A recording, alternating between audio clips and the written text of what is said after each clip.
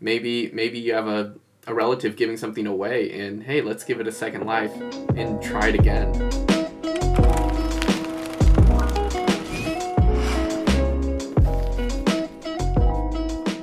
Hey, what's going on, you guys? Welcome back to the Creative Corner episode 2. Today I'm here with my good friend Christy Chi, who makes content all about slow fashion, ethical fashion, things like that.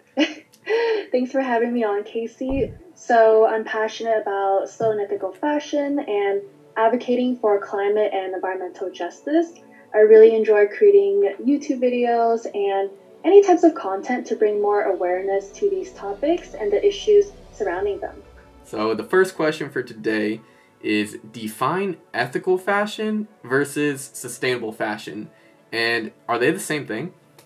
Yeah, that's a really great question. I would say that both terms are generally used interchangeably as they support the same things, and there's definitely some overlap, but each one does emphasize different things.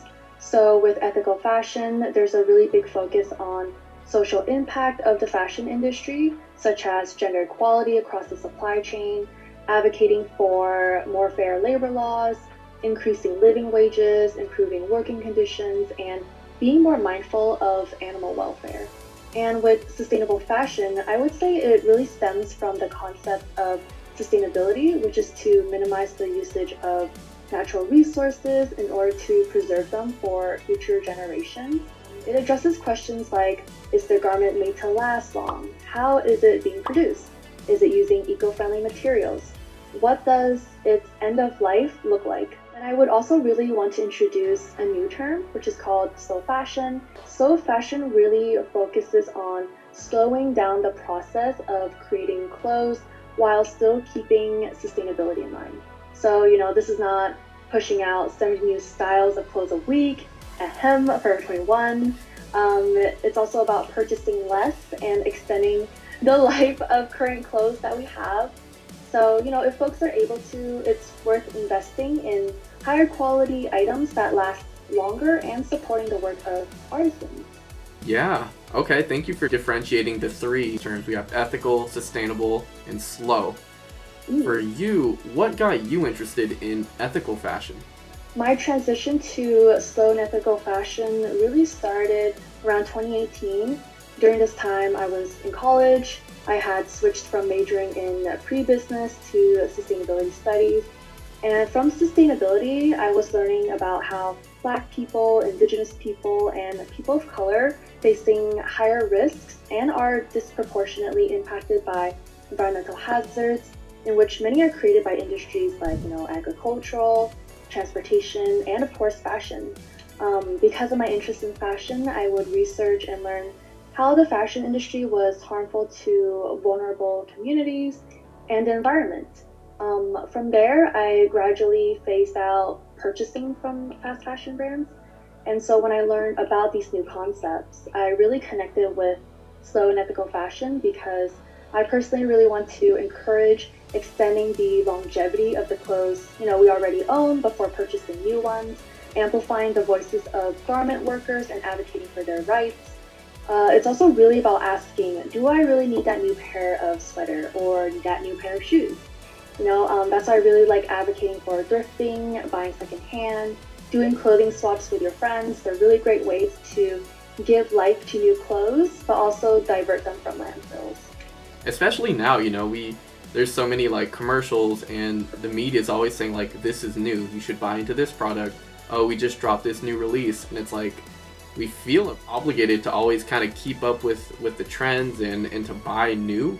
That reminds me of a story time. It was I think it was an IG reel on your page. It was like a secondhand coat or something. Yeah, when I was in maybe middle school, my aunt gave me this jacket. It's with the shearling lining. So I've had that jacket for 10 plus years now. And I would get a lot of questions saying, oh, where'd you get it from?